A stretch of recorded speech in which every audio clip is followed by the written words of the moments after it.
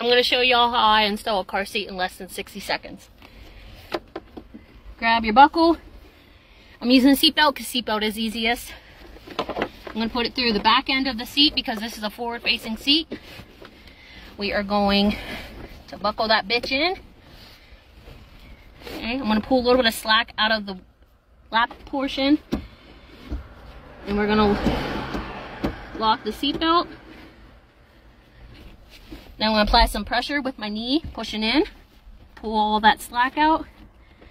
Slide that bitch up back into the retractor. Check for movement at the belt path. Might have to do a little bit more pressure. Slide that back in there. 1 inch of movement. We're good. And since it's a forward facing seat, top tether, that was less than 60 seconds.